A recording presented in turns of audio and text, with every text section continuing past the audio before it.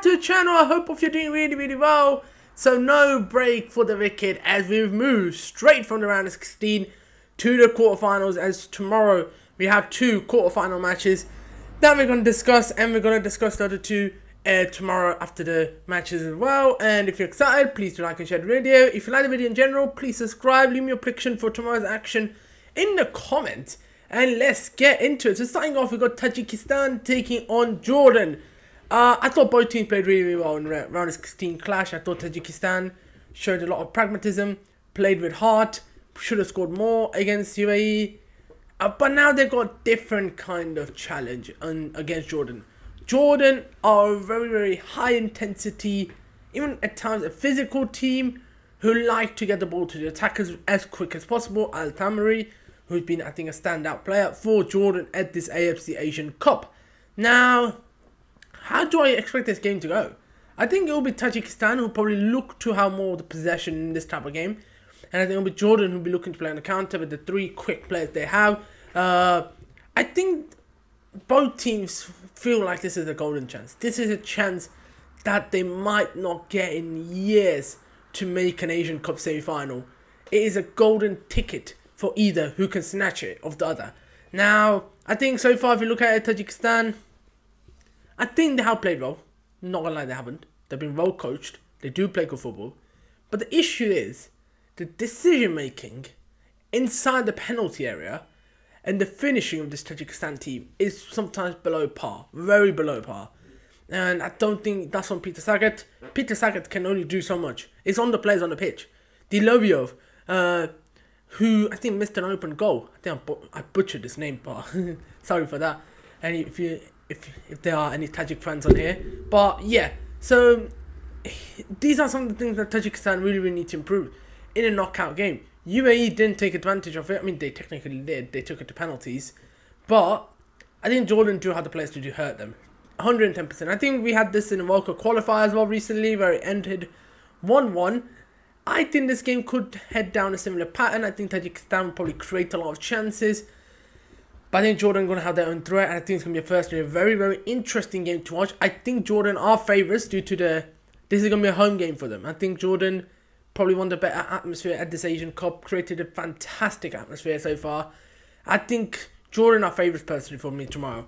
I think if Tajikistan can push them, maybe, you never know. Maybe they're a bit more pragmatic, give Jordan the ball, try and counter. I think that's might be Tajikistan's best route to win this game. But I still think Jordan are personally my favourites to qualify for the semi-finals. Personally, I think they got just a tad bit too much physicality. And I think they've got those killers in the box. Al-Tamari, killer. They've got some good players, and I think they will take their chances. I think Amota will know that Jordan are thriving on the counter-attacks. I doubt he would want to have the ball as much as they need to. And I think, firstly, this is a very intriguing game because I think this is the matchup I don't think many people saw coming. I didn't see coming. I think Tajikistan, maybe people could have had them in the quarterfinal, but Jordan, pre-Asian Cup, didn't look the best. But now, Jordan, they look serious.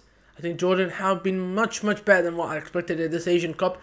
I'm not taking that Bahrain game into any context because that game they just didn't perform to their potential.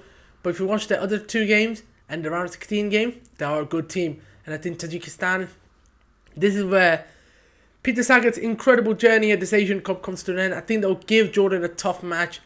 Maybe this could even go to extra time. But I think it'll be Jordan who'll be making it through to the next round, into the semi-finals. And I think whoever they get in the semi-finals, they could trouble that team as well. So I'm going with a... Well, what scoreline should I go with? I'm going with a 1-0 Jordan. I'm going 1-0 with Jordan here. Jordan get over the line and they will be heading into the next round. Tajikistan, they'll be going home, unfortunately. Now, the good news for Tajikistan fans I got before we move on to the next game, Kamalov should be back for this game. Or is it 3 matches? I hope so, because Kamalov was a real threat for them in the first 2 games. So him being back could be crucial, especially if Tajikistan are going to play on the counter because he's super quick. But I think Jordan will have enough personally. And I think Jordan, bit more experienced, bit more used to the Asian scene than Tajikistan are. This is Tajikistan's first ever Asian Cup. And I think the nerves might finally show. I think they did really well against UAE. But I think UAE just were awful at this Asian Cup. Awful. And I think Jordan have been playing much, much better than UAE. So I think Jordan will advance.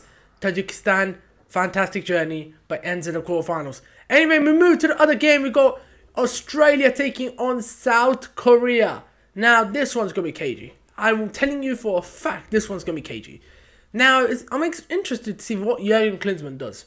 Does he go with the back to the 4-4-2 or the 4-2-3-1 he played? Or does he go with the 3 at the back?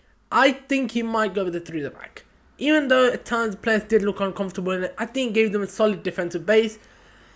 And they didn't let Saudi create much. And I think Australia aren't that great if you give them possession. I think South Korea, of course, should fancy themselves against Australia. I think Australia, look, I think so far they have been below par. Yeah, they made a quarterfinal, great stuff. But if you watch their games, you analyse it closely, they just don't play well. The game against Indonesia, at 4-0 looks so flattering to them. India, against India had them 55 minutes. And it took a really big error. And then against Syria, also, just 1 goal, but they barely created anything through, unless it was set piece and all that. And Uzbekistan, yeah, that was probably their better game. Australia, I think Graham Arnold, he's a factor, but I think their squad limitations is obvious as well. This Australian team isn't the same Australian team of the past. I don't think they've got that much quality personally. They lack in the striker department. Fornioli was tried and he stunk it up. I thought personally against Indonesia. Boyle and Boss, I think those two in the wingers position are dangerous. They can do something. That midfield though, Jackson Irvine, yeah, he can score a goal, but what else? The other two, I'm just not impressed with Australia. They miss Aaron Mooy so much. You can tell Aaron Mooy is missed. Because he was doing the basics, the simple build-up tasks so well for them. And now it feels they don't. They don't build up well. They don't look to create chances through open plays. Mostly through set plays, crosses, or corners, really. South Korea, though. Jordan Klinsmann.